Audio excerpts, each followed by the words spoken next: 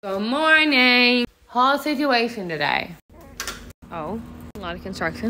Within 2 seconds, Roxy went potty. Bubba, you have high shoes. You could go faster than yesterday. No, we're not gonna run into Chihuahua. I can't do that again. What's the matter? Bryce is like mean mugging me. Like, it's really my fault that we're out here. It's not. 2 seconds in, where is the pee? What are you doing? They really take their sweet time sniffing. All right, let's go into bee territory. The bees. No, remember that we got attacked, Bubba? You literally got stung twice. Like, he doesn't even care. He's gonna make this difficult for me. It's a car alarm, buddy. It's okay. Let's walk into the noise.